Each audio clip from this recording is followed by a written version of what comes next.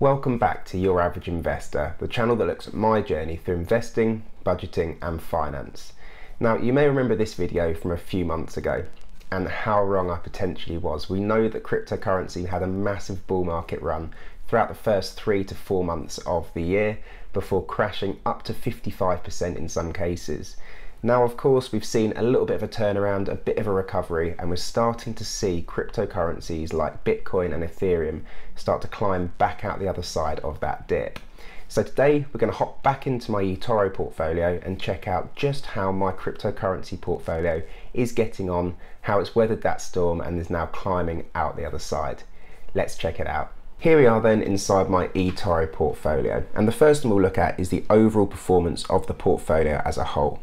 You'll be able to see that eToro break it down nice and simply into a month-on-month rate of return, showing the difference between the value of the portfolio at the beginning of the month and the value of the portfolio at the end of the month. And what it does is it accounts for any deposits or any withdrawals in that time, so that obviously doesn't skew the amount of rate of return that you see on screen here. As we said then, the first 4 months were really strong for cryptocurrency, and you can see throughout January, February, March and April I was up between 15 and 36% during each of those months. So this is the point where cryptocurrency was growing exponentially. It's all you saw on YouTube, it's all you heard everywhere, you read it online in mainstream news, and it really did ignite like nothing we've ever seen before, with Bitcoin and Ethereum reaching all-time highs, along with a whole host of other cryptocurrencies and altcoins out there. And then of course came all the bad news. We know that all good things must come to an end, and all bull markets will surely end at some point. And we saw that in May and June, as you can see here, with my portfolio being down 22% in May and 17% in June. While this wasn't a massive shock, it was quite scary to see my portfolio lose around 50% in total value, with it at one point reaching almost £900 and crashing right back down to around 400 in a few days really. As we move into July then, we see the potential positive signs of another bull market run for cryptocurrency. And you can see at the moment my portfolio is up a little under 10% throughout the month of July so far. This is really pleasing to see, especially as I added a bit of extra capital to my portfolio after the Bitcoin crash. Dependent on where you're looking at the moment, you could see videos and articles advocating Bitcoin's massive price run into the end of 2021 and into the future, with some crazy price predictions out there as well. There's a video up here which I watched which is really interesting, actually talking about Bitcoin and how it's becoming more scarce, obviously with the Bitcoin halvings, and what that could potentially do for the value of Bitcoin in the next 5 to 10 years, and even in the short term as well. We can hop in and have a look at the projected outcome if I had invested £10,000 the same way that I've made my smaller investments. You can see starting along £10,000 down here, through that massive bull market run throughout the early 2021s, and you can see that my portfolio would have increased from £10,000 up to around £32,500, which is over a 200% increase in about a 4-month period, which is unheard of really. You then see that crash from the £32,500 right down to just under £15,000. So realistically, that's about a 50 to 55% loss within a very short period of time. Down here, we can see the really hopeful signs that we will be moving into another bull market run. And this is something that hopefully we'll be able to see out 2021 with a nice push on cryptocurrency. To set the scene then, before we hop in and look at exactly the breakdown of my investments on eToro, within the portfolio I've invested £480, and the portfolio started on the 1st of January 2021. So we're looking at about 8 months now having been investing into cryptocurrency through the eToro platform, and you'll see in a moment I've seen quite a nice rate of return so far, even though we've had that massive Bitcoin and Ethereum pullback throughout the last 2 months. And here we are then in the breakdown of my portfolio. You'll be able to see that I'm currently invested in 4 different coins: Bitcoin, Ethereum, Ripple and Cardano. The 4 of the largest cryptocurrency coins out there by market capitalization, and 4 of the ones which I really hope and really think will be strong in the future 5, 10, 50 years. At the moment, all of my investments sit as a positive rate of return. You can see Bitcoin I'm currently up just under 12%, Ethereum I'm up just under 58%, Ripple I'm up just under 79%, and Cardano I'm up just over 5%. So all of these are netting me a nice positive rate of return at the moment, A few weeks ago it wasn't quite that case, but as you can see now, we've started to see the development of the crypto market again, and you can see that in my portfolio. You can also see the total amount that I've invested into each cryptocurrency here, having invested $317 into Bitcoin, $225 into Ethereum, $75 into Ripple, and just $50 into Cardano. Let's hop into each of the individual coins then and look at the trades that I've currently got open for each of those coins. We'll start off with Bitcoin, of course, by just clicking here on Bitcoin, and here you can see the breakdown of all the different investments, all of those different open trades that I've got within the Bitcoin markets. So I've got a fair few open here, and something you'll notice is that they are mostly, or all, apart from one, an investment amount of $25. This is to fulfill my pound or dollar cost averaging strategy, which means that I continually invest small quantities into the same investment types over time, hopefully averaging down and getting the best price over that period of time. So if we click on the top one here, you can see that we started off on the 1st of January 2021 there, and that's the one which is most up at the moment at the 31.49%. And if we scroll right down to the bottom, you can see that this trade that I've got open here, I opened at kind of Bitcoin's peak when the coins are worth $58,591, and you can see that was obviously on the 3rd of April 2021, and that's currently down around 33%, or losing me around $8.50. On the whole though, you can see that Bitcoin has done me fairly well. On the whole, with all of my trades considered, I'm up around 12.6%, as we said, which equates to around $38. I think the screen here really does show the power of pound cost averaging over time. Of course, if I'd invested all of the $317 on the 1st of January 2021, I would see a really nice rate of return of 31.5%.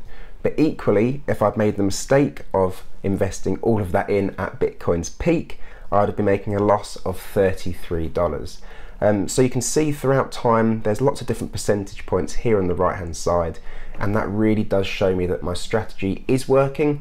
And whilst it means I might not be seeing the maximum rate of return that I could do if I'd invested when it was at its lowest point, I'm equally not seeing the worst outcome as well, where if I'd invested at its highest point. And this strategy has worked really well for me, and it's something that I use across all of my investments. Next then, we'll hop in and have a look at Ethereum, and you can see I currently hold around 0.15 coins, with much the same strategy as I use for Bitcoin, albeit not as many open trades at the moment. You'll notice again down the left hand side, those dates show that I'm investing continually and over a prolonged period of time, which has given me an average price at the moment of $1,473 per Ethereum coin. The current value of Ethereum sits at $2,322, which shows that the averaging approach has shown me that positive rate of return.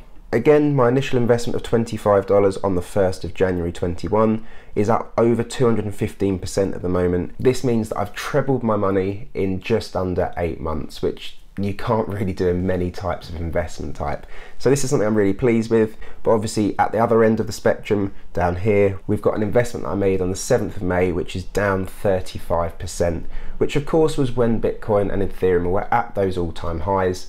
But because of the averaging approach, because of that pound cost averaging strategy, I'm not too worried. I think that in 5 or 10 years time, Ethereum and Bitcoin for that matter will eclipse the all-time highs that we've seen this year, so I'm not worried and I'm in for the long term. We'll then move on to Ripple. Now, there was a point with Ripple where I was up around 700%, and in hindsight, I do wish I'd sold out and then bought back in when it was low, but they do always say time in the market is better than timing the market, and that's a philosophy that I live by.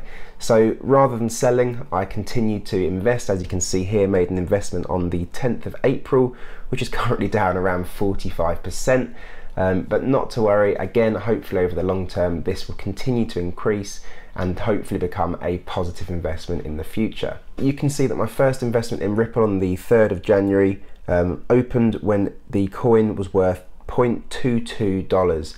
The coin currently sits at $0.7, so you can see that's over a 200% rate of return for me so far, with my $25 returning me $52. Ripple's a really interesting cryptocurrency. There has been lots of media attention surrounding it over the last few months, and hopefully now that things have hopefully started to settle down, we'll be able to see that continue to grow again, and hopefully turn that negative 45% into at least a break even by the end of the year. The average price that I've got for Ripple is just under $0.4 per coin, which obviously taking into account that one coin at the moment is $0.7, that means that I'm seeing a really healthy rate of return of around 80% at the moment from my overall investments into the Ripple coin. The last cryptocurrency I'm invested in then is Cardano, or ADA here you can see.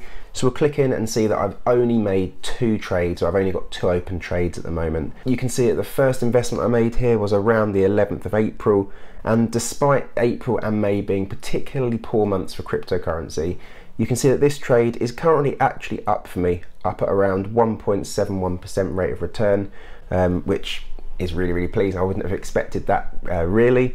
And the second one you can see I've made just a few days ago now, and that's already up 9%. So that's made me 9% in a little over 10 days. So really excellent rates of return here, as we've come to expect from cryptocurrency in the last year or so. And there we have it then, a quick roundup of my cryptocurrency portfolio. As I said at the beginning of the video, I've invested £480 into this.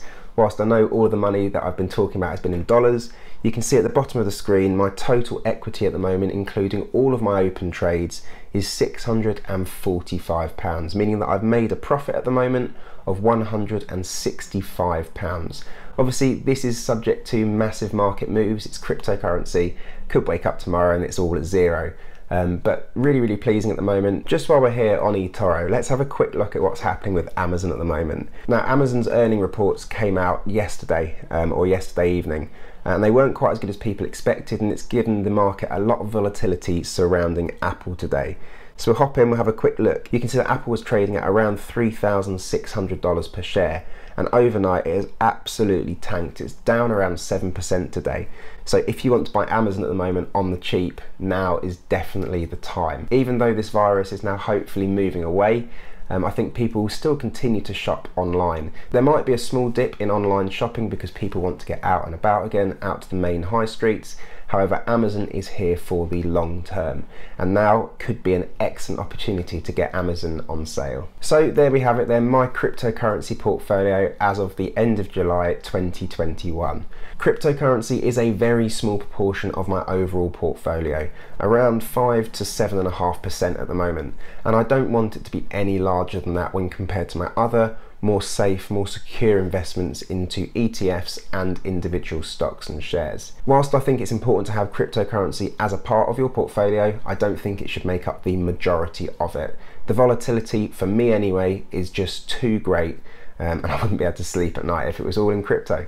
If you do want to start investing in cryptocurrency through eToro, I'll pop my referral link down below, along with the Trading 212 referral link. Whilst you can't invest in cryptocurrency on Trading 212, it's an excellent place for individual stocks and shares that I personally use, and holds quite a lot of my money in there as well. I don't think they're accepting new people at the moment, so there's also a link down there for free trade, which is an excellent alternative to Trading 212. It gives you everything that Trading 212 does, and it also lets you sign up at the moment. If you do enjoy videos like this, please don't forget to drop it a like and drop a comment on it if you've got anything to say about my investments or any recommendations that you've got for future cryptocurrencies and future altcoins out there that I might want to be investing in and looking into as well. If you haven't yet subscribed, please don't forget to catch all of my future content on investments, making money, match betting and cryptocurrency. And with that said guys, hopefully I'll catch you all in the next one.